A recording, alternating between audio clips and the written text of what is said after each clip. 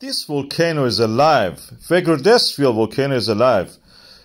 The seismic activity is constant, almost constant, lurking around the 3000 micromillimeter, and a little bit up and down, but just that area. If it was in anywhere else in the world, that would have been considered an active erupting volcano.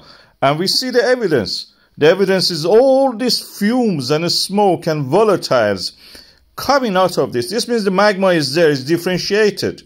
And the gas part of it, which is on the top, closer to the surface, is all coming out. This volcano is alive. It's alive. It's alive.